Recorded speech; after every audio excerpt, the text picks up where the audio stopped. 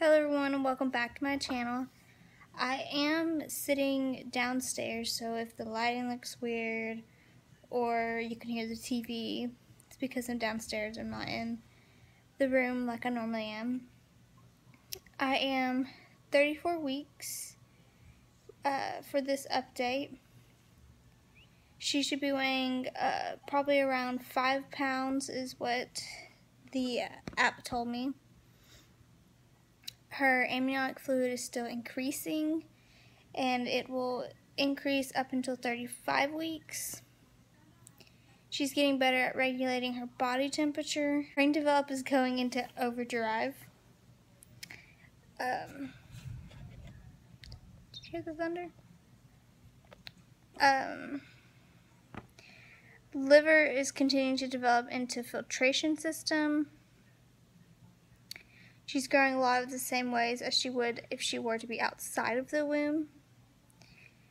And her bones are continuing to harden.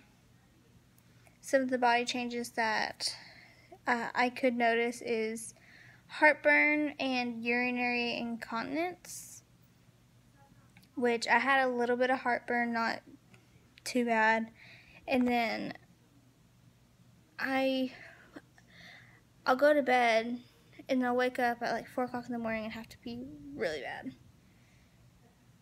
And some of my symptoms, I've been having Braxton Hicks. I've been having really bad swelling in my feet and in my left hand. I've also been cramping, and I've had my nose bleed like twice, I think, so far during this weeks. I've been drinking lots of water, and I have no specific food cravings. But she is the size of a Savoy cabbage. I am in a weird setup, so I will try to do a belly shot for you guys. Also, it's about to start raining.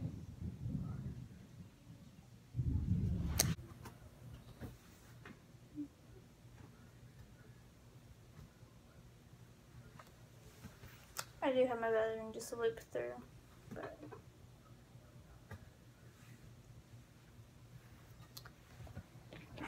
so that is my 34-week update, and I will have my 35-week update soon. But thank you guys for watching. Sorry this video is short. There isn't too much to update on during my 34 week, but thank you guys for watching.